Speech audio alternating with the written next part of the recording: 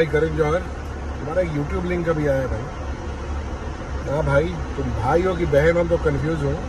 फिर से वही बोल रहा हूँ, करण जौहर तुम 12 बार इंसल्ट किया है कॉफी विद करण में, और वो 12 बार लेटर देना पड़ेगा।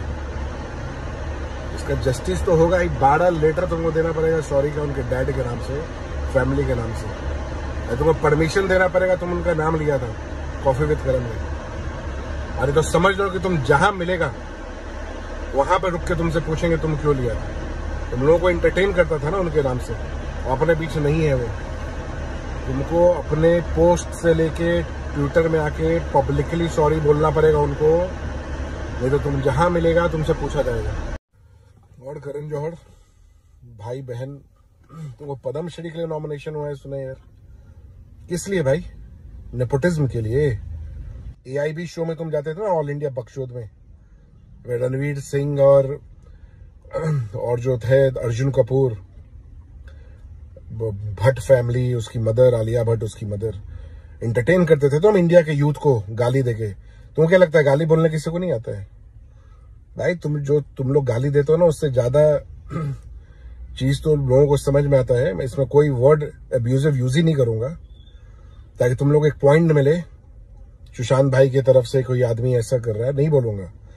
लेकिन तुमको पद्मश्री जो मिलने वाली पैदाइश जो है नेपोटिज्म का, सबके साथ मिलके, और तुम लोग क्या औरत के लिए और क्या मर्द के लिए यूज किया है ना, पूरा वीडियो बना के भेजूंगा होम मिनिस्ट्री में और प्राइम मिनिस्टर ऑफिस में।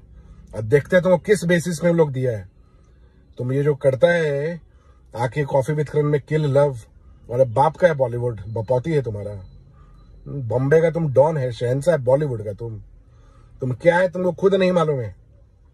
और तुम्हारा सारा काला चिट्टा, तुम है क्या, तुम्हारे रियलिटी, तुम्हारा AIB का पूरा वीडियो बना के अब भेजेंगे हम लोग PMO में, और भेजेंगे हम लोग होम मिनिस्ट्री में, और तुमको देखेंगे कि पद्मश्री कैसे मिलता है। तुमको मिलने नहीं देंगे पद्मश्री, तुमको मिलेगा पद्मश्री तो धिक्कार है। आमिर खान का प्रशंसक था जब सरफरोश देखा, और जब शाहरुख खान का चक दे इंडिया देखा, और कहीं ना कहीं सलमान खान का बजरंगी भाईजान देखा। कहीं ना कहीं हम मूवी आर्ट सबके फैन होते हैं, हमने देखा, बहुत एडमायर किया। और जब हमारा भाई के साथ ऐसा घटना हुआ तो कोई खान बंधु आगे नहीं आया जस्टिस के लिए।